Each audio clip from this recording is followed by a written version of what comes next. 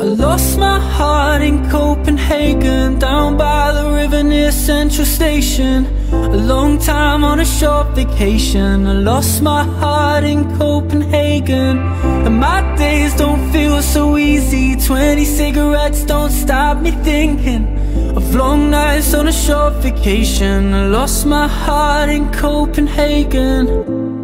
I used to thinking about those streets non-stop, but maybe it's just me stuck in that location. Yeah. Or are you cozy on a cold night, wrapped up, lying where we used to lie? I had a realization that we went from something to nothing so fast. Nobody told me this feeling would last. I don't know why I let you